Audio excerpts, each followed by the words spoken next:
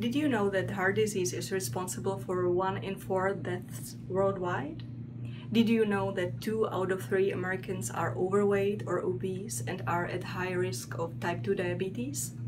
Our new research study finds that healthy eating patterns emphasizing whole plant foods can cut your risk of cardiometabolic deaths by nearly half. And this is how it works and why it works.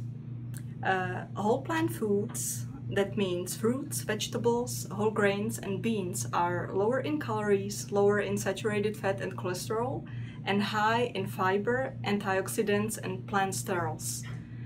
Fiber helps you in your body weight management by promoting satiety.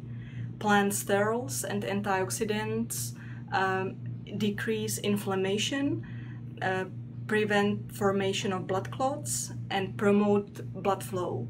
The faster the blood flow, the more likely you will be to recover from a workout, and also the lower risk of your heart attack or stroke.